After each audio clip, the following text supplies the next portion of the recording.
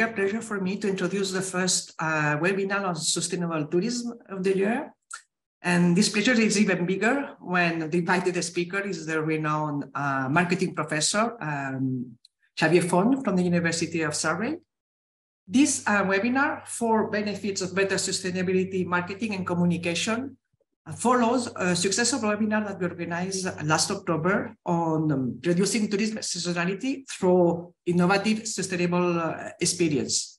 If you did not have the chance to watch it, I recommend you to do so. You can find all the material, the recording and the presentation in our website. During that webinar, we questioned ourselves at some point how we should best describe our business with regards to sustainability. Xavier Font confessed he was put off with the use of certain words like sustainable. Of course, we can all agree that these kind of words have been so much used that they don't have any meaning anymore.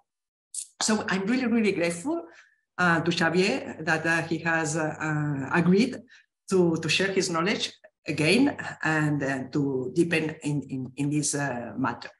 So for those who do not ask yet, just to say that the EUROPARC Federation is the largest and oldest, in fact, we are celebrating 50 years this year, association or network of protected areas. So our main goal is to give support to the managers, and we do so by promoting networking and exchange through the organization of conference, workshops, webinars, as this one, and also by the promotion of specific programs with, for example, the European Charter of Sustainable Tourism in Protected Areas, which is one of the most successful ones, has been already running for 20 years.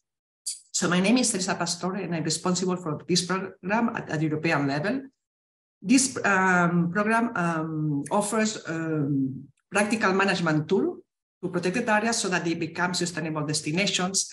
And it also applies to tourist business and tour operators that operate in that area.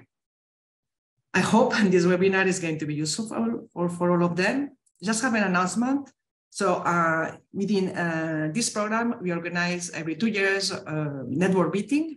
This year is going to take place in Triglav in Slovenia. We will put in the chat a direct link so that you can have more information. It's going to take place in May, and I hope you will be interested in coming. The focus will be on visitor monitoring, which is a key issue in many protected areas at this moment. So just before starting, I will like to remind 3 basic rules for the correct development of the webinar.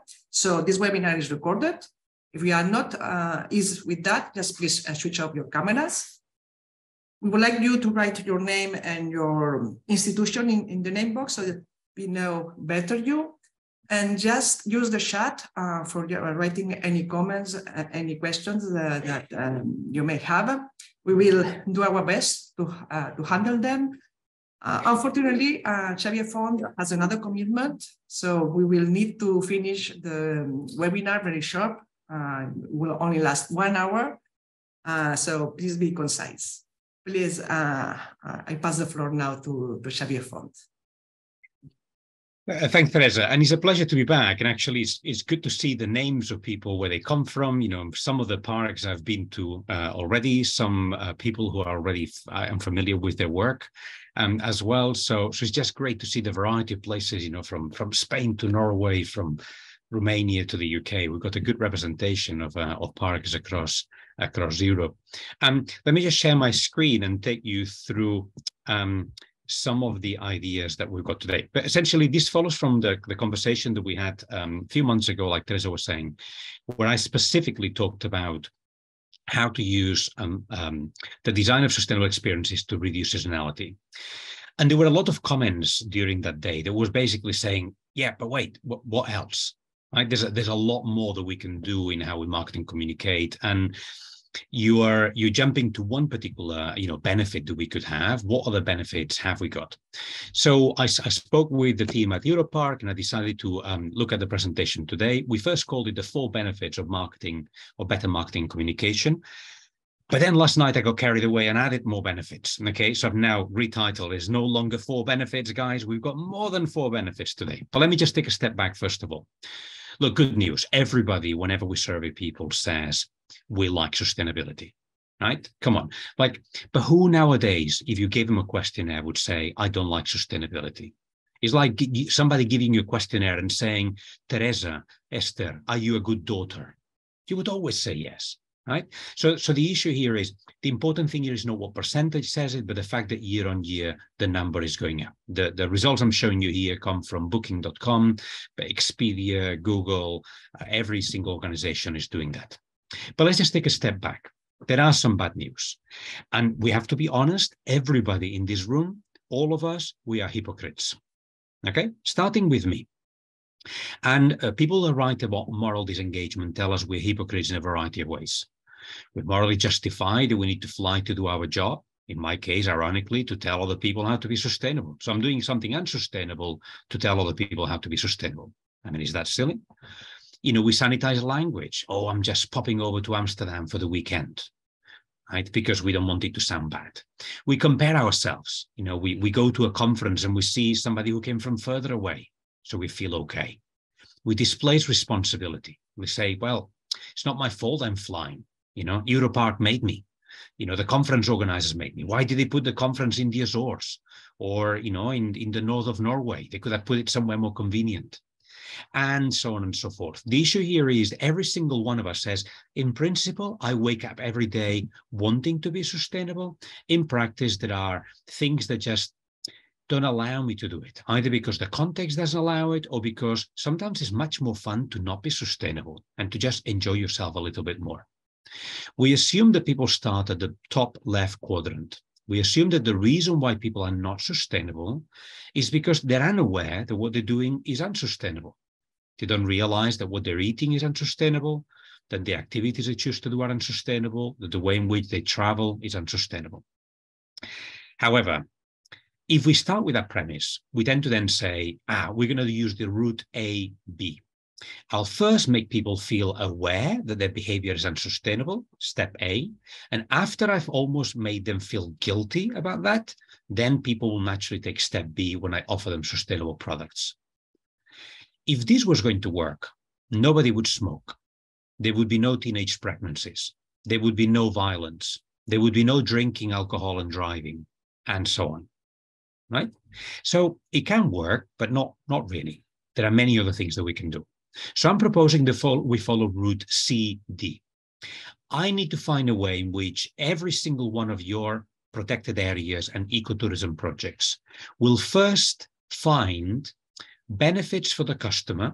So the customer wants to buy the sustainable product, not because it's sustainable, but because it's better quality, it's more convenient, it's lower price, it's easier to buy, it's the normal thing to do in that place, and so on. So that would be step C. And after they buy the sustainable product for reasons other than sustainability, and I'm very explicit with this, and Teresa, this kind of follows on from what we talked about a few months ago, then we move on to step D. Afterwards, and not before, you make them aware that the thing they just did, that was really cool, that was really sustainable.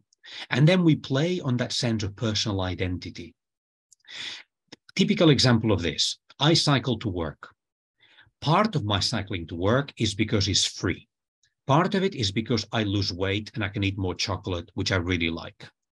Part of it is because I don't have to wait for the bus and share germs with other people. And part of it is because it's sustainable. But frankly, the sustainable thing probably comes fourth. The fact that I don't catch germs or I can eat more chocolate in the immediate term, to me, is more important. We did research a few years ago with tourism businesses based in national parks in the UK. And we saw that 70%, 70, of the sustainability activities that we knew for sure we had audited, we knew they were definitely doing them. Those businesses chose to not communicate them to customers. And when we interviewed them, said, we feel that communicating sustainability makes us sound worthy and less competent. Remember many years ago when you bought fair trade bananas and essentially you were buying very, very expensive compost? Because by the time they got home, they were moldy. You couldn't eat many of them. You had to eat them straight away. Very often the sustainable product has had a lower performance than the unsustainable product. Going to people and telling them, use the bus in my national park because it's the green thing to do, will not work. It will only work if you can say to them, you'll have better views, you'll be able to drink a pint in the pub afterwards, you'll be able to start the walk at one point and finish another one, and a linear route is more interesting than a circular route, whatever else you're going to find. But the buy it because it's a sustainable message very, very rarely works. It worked, for example, with blue flag beaches. But why? Blue flag beaches were a success, and we call it an environmental success. Actually, blue flag beaches is a health and safety success. Nobody wanted to swim in polluted beaches, right? So we need to think of the same from a sustainability point of view, that we bring back home the personal benefit. Now, it is fair that many, many companies are greenwashing. Okay, greenwashing does happen, particularly your businesses in protected areas. I would say they're more likely to greenwash. But when I looked at some of the big hotels, and probably the bigger, the more problematic, there is a gap between what the head office says those businesses will do and what we actually found in practice when we visited their hotels. In this case, we visited them in the Mediterranean, in Thailand, and in Mexico. And God, if I had 2 hours and you weren't recording, I could tell you a lot of horror stories, but we're not going to go through that today. Now, you may think, but the public sector is better. The public sector is far, far worse than the private sector. Okay, when we analyzed 101 national tourism strategies, remember, national strategy is a long document, okay, 100, 200 pages. All 100% of them mentioned important sustainability, typically in the executive report. However, only 55% of them dedicated more than 2 paragraphs in the entire report to talk about sustainability. And only 2% of them had key performance indicators and policy instruments that would show how we're going to measure this. How did we go from 100% saying it's important to 2% choosing how to measure it? So we have a big problem.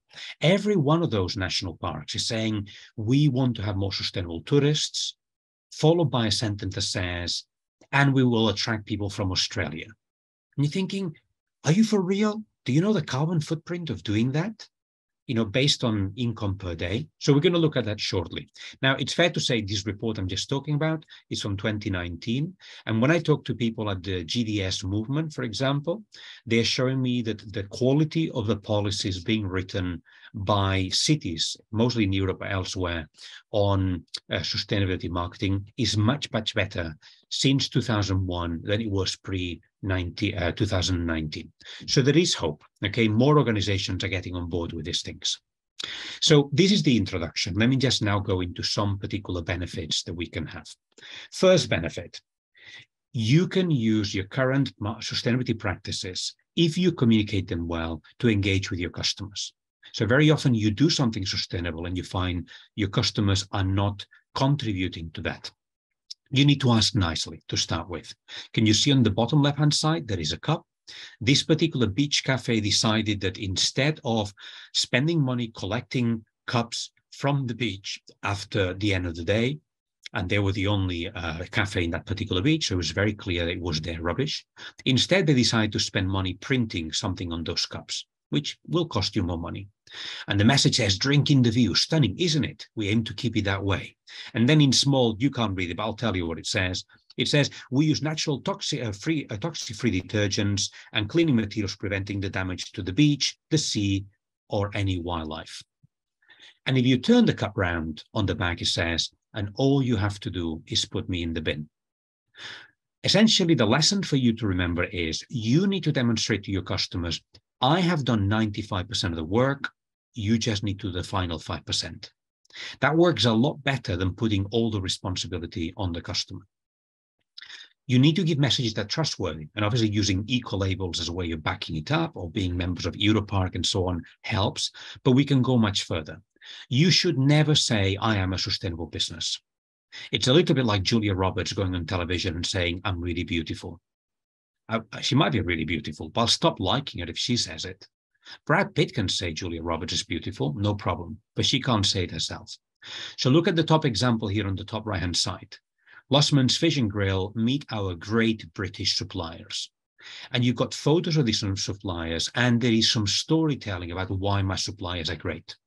Now, psychologists tells us that you can say great things about your suppliers, and then this is credible by customers, but also sends a really good message about yourself. But you're not saying, I am great. You're just saying, I am using great suppliers. You need to be honest. Please stop putting messages on your property that says, reuse our towels and you'll save planet Earth. We all know it's going to take a bit more than that. Okay, but actually help the customers take decisions. Can you see the man here in the middle, with his device on top called Aguardio? We've installed these devices now in accommodation businesses.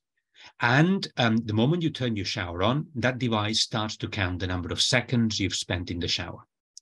And we found that by putting these in showers, it reduces the length of people's showers. Now, in hotels, you could use this, but actually, who's really using this? Campsites.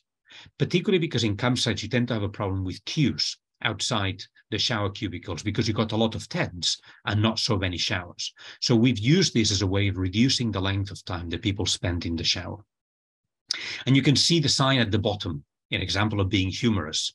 No smoking. It makes your breath smell and your teeth go horrid, as well as being a danger to the people who live in our forest. Now, I know one of the people in the call today comes from Norfolk, so you probably recognize this from Bewilderwood, a fantastic children's tourist attraction in Norfolk. This works so much better than having a sign that says fine £200 for being caught smoking here.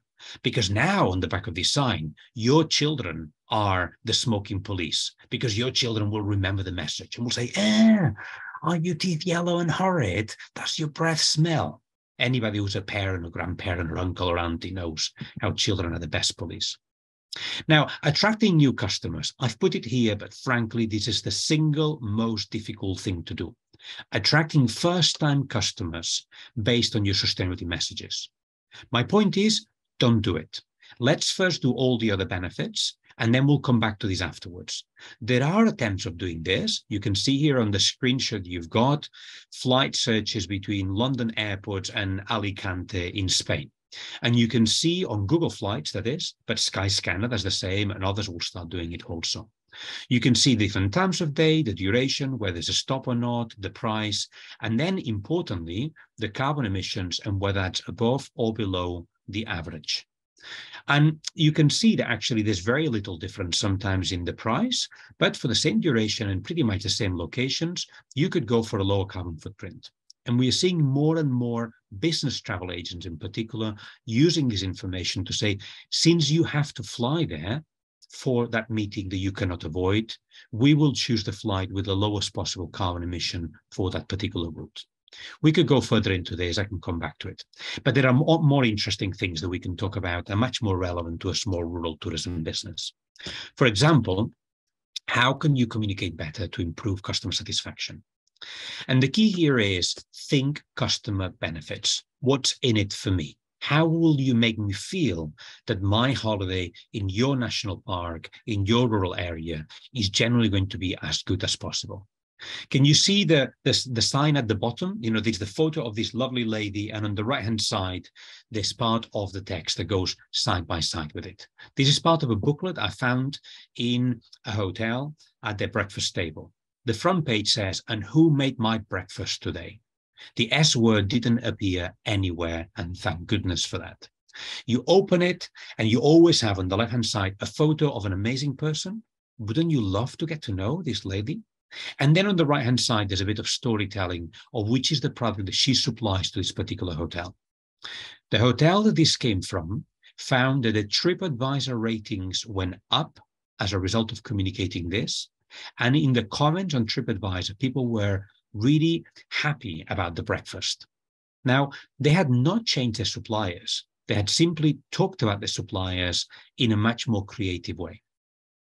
You can make customers feel good about some of the things that you do, but you need to think of what's in it for them. Do you see the industrial composter on the top right-hand side? That hotel was putting on their website information of how proud they were that now 12 tons of landfill that would have otherwise, or waste from the kitchen that would have gone to landfill, now were being treated in their garden. And suddenly the message sounds like the garden of this hotel is going to be a wasteland. We changed the message. And now the message says, our customers really like the flowers and the plants in our garden. The secret for their beauty, the 12 tons of compost that we use. Now, start the message by talking about beautiful flowers, finish it with compost, and you don't need to talk about how the compost was made. The people that know where compost comes from, they will appreciate it. The people that don't know where the compost comes from, they can wait and find out when they get to the hotel. You do not need to tell them about landfill on your website. Nobody's going to choose your hotel because we reduced landfill waste. Similar with the example of this lovely sheep that you've got here in the middle that looks like he's teasing you a little bit with his tongue out. This hotel basically, changed their message, or I changed the message for them about insulating the roof of the hotel. I'd previously just said we insulated the roof of the hotel to keep you warmer. And it's like, yeah, okay. But when I found out that what they insulated with was sheep wool, and it was their own sheep from their property, I changed the message, and now it says, our 300 sheep gave up their winter woolly coat to keep you warm at night. Sleep tight. And you may say, well, the message is not finished. You've not said everything you're supposed to do. Well, that's fine. But you communicate those messages, and you also put them in places where the receptionist of your hotel, for example, will be able to tell the rest of the story. Think again of the majority of really good TripAdvisor and Booking.com customer satisfaction ratings. It's never because your property is really luxurious. It's always because I talked to somebody and they made me feel like a human being. They made me feel like I was welcomed in this place. They talked to me. So much of your sustainability communication can be used to tease customers, to start conversations. So then you can continue that conversation with the waiter, with the receptionist, with the owner of the property, whatever, the kind of organization it is that you are. I absolutely love the example of the 50 things to do before you're 11 3/4. I know some of you come from the UK and you'll be very familiar with this. But the point here is, how do we increase length of stay? How do we increase expenditure? In most of your destinations, we have two types of customers, I would say. The customers that come once and they say, I've seen the Norfolk Broads. I have seen the Norwegian Arctic. I have seen the Azore Islands. And the destination bagging, okay? And then you've got customers that come back time and time again. And we all know that the cost of marketing to repeat customers is much lower than the cost of marketing to first-time buyers. So things like the 50 things to do before you're 11 3/4 are great campaigns to get people to spend more time in nature. In this case, for parents to talk to children, right? It's really sad, I find, when you go places and everybody's looking at their phone and nobody talks to one another. But also, if you look at the list of activities to do, all of them are free and all of them have zero carbon footprint. Now, if I had said, when you come to the Norfolk Broads, do things that have zero carbon footprint, people would end up thinking, what are you going on about? Whereas if you tell me, hey, cost of living crisis, 50 things to do for free, or 50 things to do when you're still young. Look at the list here. You can climb a tree, you can roll down a really big hill, you can camp out in the wild. When you've done 10 of these and you are at the National Trust property, you get the most important thing in the world for a 6-year-old, a sticker. A sticker that says, I'm an adventurer, I'm a discoverer, right? All of which basically encourages those kids to say to the parents, next weekend, can we go out in nature again? I'd like to get the next sticker. And suddenly you had 5 weekends in nature, each weekend doing 5 more things, and the parents have engaged with those kids and they actually behave like a family again. And the cost, zero. The reason I'm saying cost zero is important to me is many of your customers will come to your destination and will stay more nights at your destination if there are more things to do that don't cost money. And we all know that the majority of what they'll spend money on is accommodation, food, and transport. People tend to not want to spend very much on activities.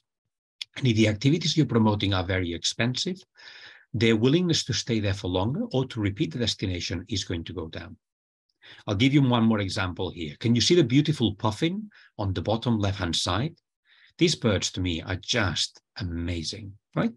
In an RSPB reserve, Royal Society for the Protection of Birds Reserve, that is near my home where I live in Yorkshire, during the months when the birds give birth to their babies, if you go to one of the cafes nearby the RSPB reserve, they don't sell you a cappuccino, they sell you a capuffincino. Why a capuffincino? The chocolate sprinkles on your cappuccino are in the shape of a puffin. Right now, I know that Starbucks invented this a long time ago with their kind of Christmas decorations on their chocolates. So why can't we learn from Starbucks and we can do the same thing? Trust me, if a cappuccino arrives at your table as a customer and it's got a bird on it, you are likely to ask the waiter or waitress, hey, why is there a bird on my coffee? And the explanation that will come with it is so much more powerful than somebody giving you a leaflet that says, let's go and see that. Right? And also, when do customers take decisions of what to do? When they stop for a coffee. You know, like they've done something in the morning, they'll stop for a coffee, and that couple will look at each other and say, what shall we do this afternoon?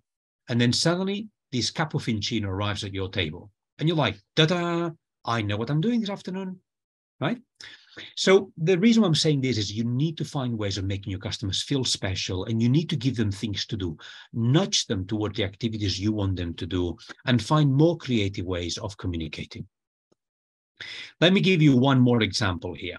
We're looking at how we can get people to stay for longer, to recommend, to repeat visitation. Some of these relates to seasonality, but not necessarily. But the example at the top left-hand side, you can see that little jar with wooden coins.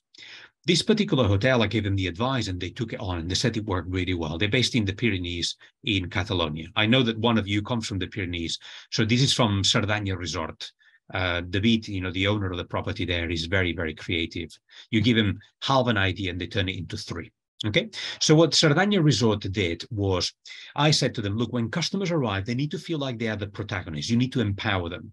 So rather than saying, for example, we'll give money to charity, if they arrive using public transport, when they arrive, you can say, well done for using public transport. Here's a coin, and here are three different urns. You decide to which one of those three different charities we're going to give money to, our charitable donations. And one at the moment could be the Turkey and Syria appeal, and the other one could be CO2 offsetting, and the third one could be money for a local church where they need to do some reparations. But the fact that you let the customer decide where the money is going to go is so much more powerful. And what we found is that anything else you ask the customer to do, they sustainability related during that stay, they're much, much more likely to do it, because you will give them another wooden coin and they will decide again who is going to get some charitable money on the back of it, right? You need to weatherproof your offer. You need to add a calendar. We can talk about this for another day. There's plenty to be said. You need to make customers more aware of your work. I'm going to finish this section with this final example. I think I did use the example of the flowers last time, didn't I? So I'm going to move on and not use this example of flowers, but if I didn't use it, then we can come back to this, because I've seen that you've got a few people registered for today that come from destinations. And although the title initially was, what can we do for businesses? I want to have a few ideas around destinations. So first thing for destinations, guys, we need every single one of your accommodation businesses to be sustainability certified. End of. Okay. Why? Because the carbon footprint of a certified business compared to a non-certified one is typically 15 to 20% lower. And if we have to decarbonize by 55% by 2030, following the EU Fit for 55 strategy, the easiest way to do that is to work with every single one of your businesses and make sure that they reduce the carbon footprint. Because at least this way you can keep the same number of tourists, but you can still reduce the carbon footprint. Because the alternative is going to be reduce the number of tourists, right? So find a way that your customers still spend as much as possible money with the lowest possible carbon footprint. And so certifying business is one way of doing that. Now, you may say we're finding this really, really difficult. Yeah, true. But I'll also say we could try harder. So last week I was speaking with the city of Belfast, and they said to me they're going from 5% of their bed stock certified as sustainable to more than 80% in 3 years. I have never seen a destination make such a transformation in such a short period of time.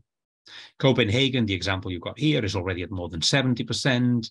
Gothenburg is at 85%, and so on. We need much more when we organize, for example, events from our public sector using vegetarian diet as normal, because it's got a much lower carbon footprint. We need to make sure that we source more locally. But sourcing locally is not enough. You're reducing the carbon footprint from transport. But guys, beef is still beef. It still has a massive carbon footprint. Okay, if you can serve wild boar because it's a pest in certain parts of the country, then why not serve wild boar? You've helped reduce a problem and it doesn't have the same carbon footprint. But one of the indicators you need in your strategy as a destination is what is the percentage of tourism services that's certified as sustainable. Now, second element here to consider destination level. When you as a destination choose to market to some target markets and not others, you are deciding what is going to be the carbon footprint of your destination. And you, and only you, are personally responsible for that carbon footprint. The graph here is from Barcelona, okay? And you can see on the vertical, basically tells you what is the expenditure per person for the entire trip to Barcelona. Many of these are weekend breaks. Okay, so you can see that there are markets. This is from 2019, by the way. That's why Russia's still there. But Russian market was spending the most per person per trip from the data we had at the moment. We knew that the Arab market, for example, was spending more, but we didn't have the data. But if we had taken decisions on which markets to attract just on expenditure, who would we go for? Russia, USA, Japan. We don't have data from China here, but I imagine we would have attracted them as well. However, the moment you put in a graph and you say, okay, we now have carbon and we have expenditure, boy, the graph looks very different, doesn't it? Because suddenly the Japanese market or the Canadian market don't look so attractive anymore, do they? You need to consider what is the carbon footprint per euro, or how many euros will you get for every ton of carbon footprint for any single market. We have to find, we cannot just calculate tourism based on benefits, how much money we're going to make, and not consider the costs. So reduce the average distance by your tourists, market your tourists that are more local to you, increase the length of stay, because the main problem here is transport, increase their expenditure. So at least if they're going to have a higher carbon footprint, they can spend more, optimize the methods of transport. So market to markets where there's a direct flight as opposed to there is a connecting flight, because we have a lot of work to do on carbon reduction. Third element, and we're nearly there, and then we've got time for questions. Normalize the behavior of tourists. Every single one of your destinations needs to collect data on whether your residents are happy with tourism, and not only tourism in general, but what types of tourism do they want to encourage and what types of tourism they want to discourage. Okay. Now, I am not proposing that you do a survey where you say, we don't want tourists from this nationality, but want tourists from this other nationality, because that's racist. What I'm proposing is that you ask customers or your residents, what type of activities do you want to promote? Do you want more people coming for weekend breaks? Do you want people to come cycling and walking? Do you want people to come for, what kind of activities do you want them to do? And what kind of things do you feel like these are already overdone? And I have never understood why we put so much effort into marketing for first-time visitors and not repeat visitors. There's a reason why, although we talk about national parks, I've given you a photo of Paris, because I think it's something we can all relate to. If you went to Paris for the first time in your life, would you go to the Eiffel Tower, yes or no? 100% yes. If you were going to Paris for the 6th time, would you still go to the Eiffel Tower? No. You would look at it from afar, but you wouldn't go up it anymore. If you went to Paris for 2 days or for 10 days as a holiday, how many times would you go up the Eiffel Tower? Still only once. Okay, the reason I'm saying this is, why do we keep targeting weekend breaks for first-time visitors? Why haven't we stopped marketing that?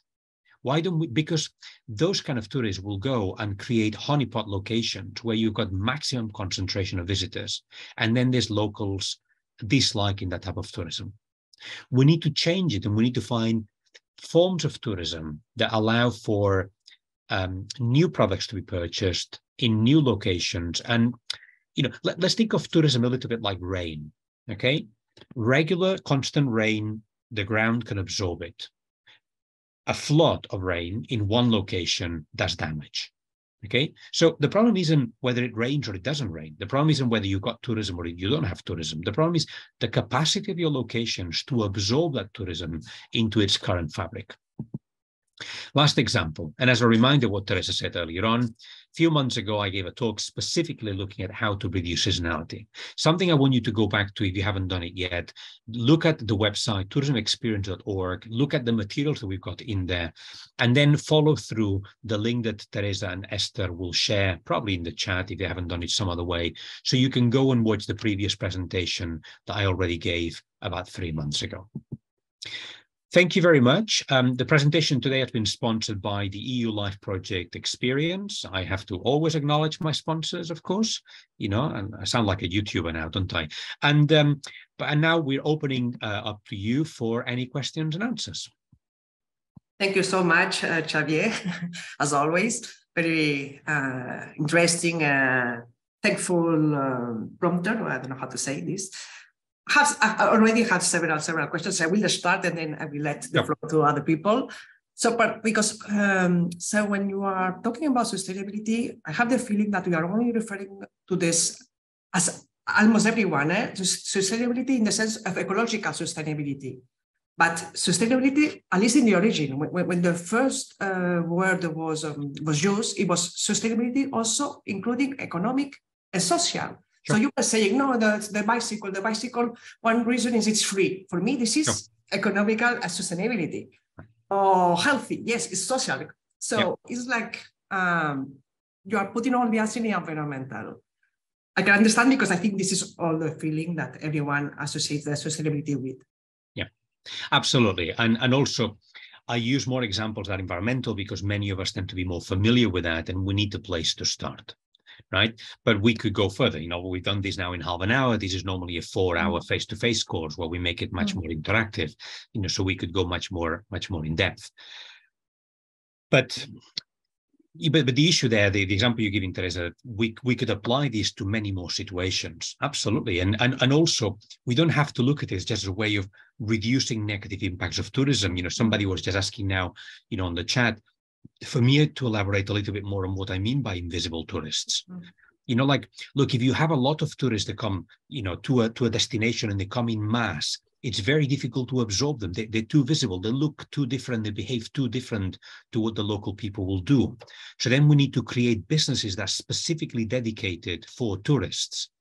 A business that can only cater for tourists will definitely suffer from seasonality because tourists aren't there all year round. To me, an invisible tourist is the one that will behave like a local, will buy products like a local, will eat in the same places like a local, will make an effort to learn something about the language, will appreciate the place they go into, and will choose to come to your place specifically because they're interested in what they have to do in that particular place. Okay. I have 2 more questions. Go for it. For me, it's like, I don't know if I'm going to express myself, like a bit ironic. Of course, we all want to reduce the carbon footprint, but this reduction will affect all the global world, whereas the expenditure that tourists do is in a single place. So why, you see my point? Yep. And then, of course, we come from the protected area sector. We all agree that we really need to reduce the carbon footprint. But other sectors, why would do this if the benefit of reducing carbon footprint is benefit again to apply for all the worldwide, and then again to reduce it? Well, look, our governments across Europe have committed that every single one of our countries is going to reduce carbon footprint across sectors by 55% by 2030. How many of our national governments, and then this is now being implemented into legislation, and all of the funding you'll be able to apply for from an EU point of view is going to have a very, very strong decarbonization element built into it. Okay, but I agree, we tend to be a little bit hypocritical with these things, right? So it's a little bit like eating a nice salad at lunchtime, so then I can have a big, slap up meal in the evening. If I only look at what happened at lunchtime, I sound great, but then you look at the full picture and it doesn't so much. It's not going to I mean, some of it has to be legislation driven, some of it will have to be driven by incentives. We know that corporations, that actually business travel is going to decarbonize much, much faster than leisure travel. I am aware that many of your destinations, people rely on cars to come to your destination. But actually the major problem with increased carbon footprint from tourism is city tourism, city breaks. Because city breaks, people rely on flying for those city breaks. In rural tourism, my guess is that your carbon footprint per person per night is not going up massively unless you've got very specific campaigns to attract, people to kind of Santa's Lapland, sort of tourism. Okay. But for most protected areas, I'm guessing that it's not going up massively in that sense. But some of it is going to have to be legislation driven. I doubt that many national parks will say, okay, I'm going to take a hit on my income generation because I want to be more sustainable. That's why we need to look at the three things together. We need to, and when I was speaking with Barcelona, for example, was saying, right, so if the German market is already spending quite a lot, how do I get the German market to spend a little bit more? And this way we can stop marketing to this really far away market, because our decisions will have to be revenue neutral. We'll have to reduce our carbon while increasing our revenue, or at least not losing revenue. I'm not proposing that anybody reduces their revenue, not as their first option anyway. Okay, clear. When you were putting these flights from England to Alicante, the difference in carbon, where does it come from? Because if the distance is the same, the food is the same. Do you know? Two elements. One is the airplanes are newer or older. The other one is whether the airline is already experimenting with hydrogen and sustainable aviation fuel. But typically the most important is load factors. How full is the airplane? How full is it? Okay. Yeah. But also we know that connecting flights with stopovers tend to have a much higher carbon footprint than direct flights. I'm going to go to the chat now. There's a question from the CanComs in how would you encourage people to volunteer in the destination as a way of increasing the experience for visitors? You can only do it if you make them feel proud of what they're doing. So play on social identity. You need to give them a reward that they can go back home and they can brag. So people will do these things if it makes them feel like, wow, look, I am a great person. It becomes part of my image. Or if they can brag to others about it. So it's about creating sense of pride. Thank you. There's a question about if you could elaborate a little bit more about invisible tourists. I did that a few minutes ago. Yeah. Okay. While they're asking for a recommendation of a specific certificate on accommodation business. It will depend, but the first most obvious thing to do is go to booking.com because it's free. Okay, so booking.com has now collected data from 1.4 million tourism accommodation businesses on your sustainability practices, and the 400,000 that provided the most amount of detail are now being highlighted on their page for free, all of it. And Booking has committed to increase traffic in terms of an amount of bookings to the properties that display some sort of sustainability practices. Once you do that, then move on and start doing some others. Okay. Do you know how Belfast promoted this green improvement? Incentives. Economic incentives. And so basically, in the first year, they paid for the cost of becoming certified. And afterwards, now they're in a situation where the business said, well, now that the majority of business certified, I cannot be the one that goes back. I don't want to lose the certificate.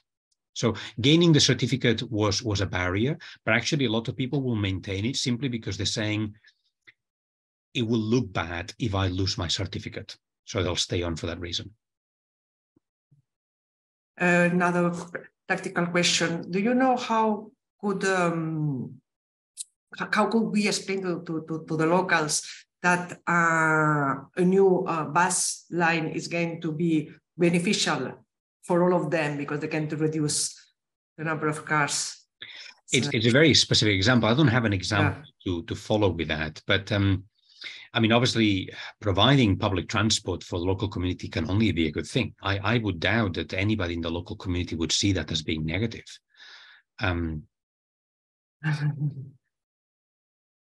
You know, like, isn't the typical complaint in rural areas that there's not enough public transport available, and rather than the opposite? Beth, do you want to complement this? This comes from Beth Cobo from La Garrocha. Yeah, oh, thanks so much. Well, the question is because they think it's only for tourists. That's the problem. Ah, okay, fine. Thank you. Yeah. No, I understand. That makes more sense. I will need to look at it in particular. I don't have an example. I can say these other people did it and it worked well for them. Sometimes if we brand visibly the bus too much as this is a tourist bus, then the locals may end up feeling like it's not for them. I can see where you're coming from with that. I don't know. I mean, obviously, it will depend on so many things. What is the cost of that bus as opposed to other buses or other forms of transport? In rural areas, local people are very tempted to just use their car. It's so much more convenient. Now I have an important comment from Mara from Romania, from Wi-Fi Fund.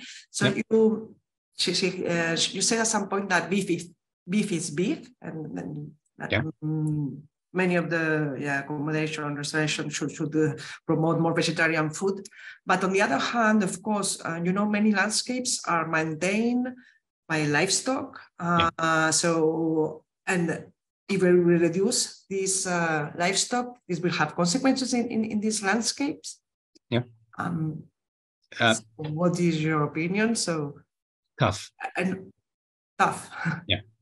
The world is changing. We can pretend it's not going to change. Yeah, that's not going to happen. I mean, frankly, what I would prefer is that the battery chickens and all the animals that have been grown in poor conditions are the ones that we stop producing, and that we keep producing only food that is in good conditions. But ultimately, we need to reduce all production of meat.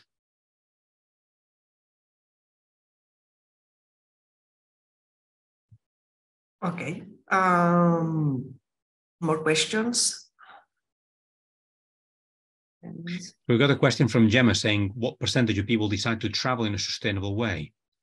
Okay. Honestly, nobody wakes up in the morning and says, today I will travel in a sustainable way. People wake up and say, what is the most convenient, easiest, most cost-effective way for me to go from A to B?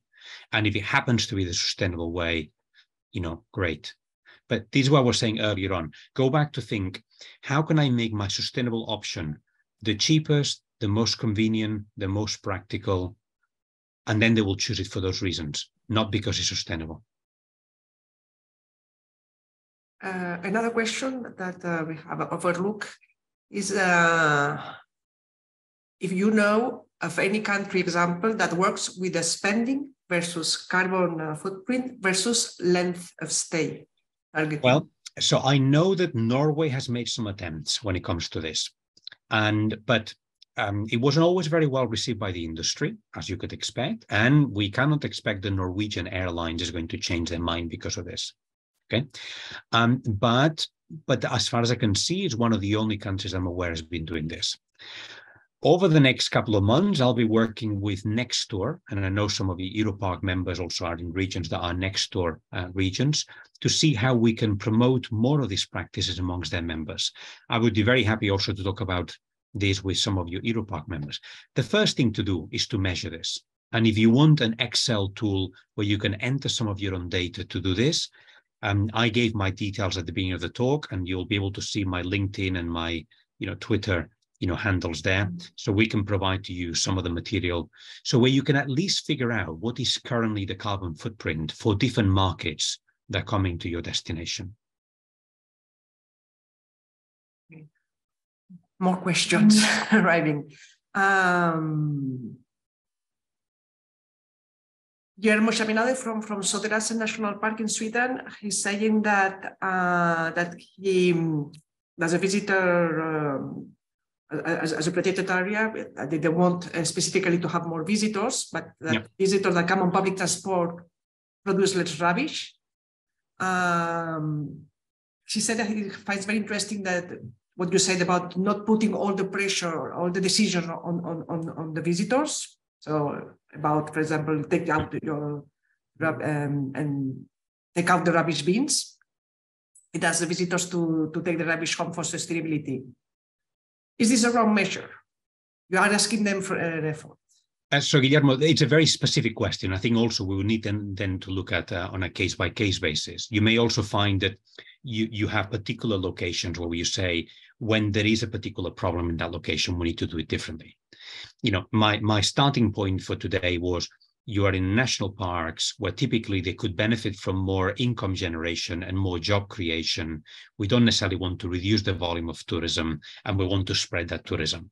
But it's true that even in any single one national park, there will be points where there is too much pressure, and we need to work on landscaping the location and visitor management facilities to try to reduce that pressure. So we need to come back and look specifically at the situation we're speaking about. But there will be locations where you'll have no choice. We'll have to create that sort of change. Yeah, but also he's asking, what will you think? You were asking that the responsibility should be shared between, in this case, the protected area and the visitor in behaving properly, you know, sustainably. Sure. Many parks are taking out the dustbins. So so then it is on the visitor responsibility too. Well, but this is true, but then you need to change the messaging as well. So for example, I remember a park that had a plastic 2 kilometers into the walk, and at a particular beautiful viewpoint, they had a plastic bench. And on the back of the bench, it had a sign that said, "You are amazing. You know, the first 5,000 plastic bottles you have recycled have allowed us to make this plastic bench so you can enjoy the view. You know, so enjoy your picnic." And so the message essentially was, you telling the customer you're amazing and they're doing something really good. If you tell the customer you're a bad person because you're likely to leave rubbish, you know, we're all like children. You can't give them a negative message, right? It's not necessarily going to work. Particularly in a location where you say you don't have the number of forest wardens to police the behavior of visitors. So then you need to use different ways of trying to nudge their behavior. Also, if you arrive to a very, very nice place and you see your dustbin there, this place is not so nice, not nice anymore. But Guillermo, this will depend. I can see why in certain locations you say, there's such volume of visitors that we just have no choice. Luis Bruguera was asking about any reliable footprint calculators. There are many, and I suppose that is the problem, isn't it? We've all seen that, and you'll calculate it with different, calculators, and the cost, that you'll have to pay, or the carbon footprint they'll say that you're responsible for varies a lot. So I can see how you end up then being confused and saying, which one is it that we should do? Probably the one that is most expensive, but also most reliable is atmosphere. Okay, so I can type it here for you. But many of you will find that atmosphere is outside the price range of what visitors to your area can pay for if they wanted to carbon offset any of their carbon emissions. There's a difference as well between you using data of some of these carbon calculators to at least understand the current carbon footprint of your customers based on their current behavior. And then you could use it almost like personas, where you can enter new data. You can say, well, if my customer behaved in this other way, what would their carbon footprint be? So you can then get potential different carbon footprints for different type of persona behaviors. And then saying, ooh, every time we attract more of this type of tourists, the carbon footprint associated with it is this. But if we attracted this kind of carbon footprint, this kind of customer with this other behavior, the carbon footprint would be this other, which would be lower. We're going to have to leave it here, guys, because it is 5:02, and it's been a real pleasure. Hopefully you got something out of it. I think the fact there's still 76 of you until the end of the talk says that many of you found it useful. I look forward to meeting some of you in person at one of the EUROPARC events, if not at another event like this online at some point in the future.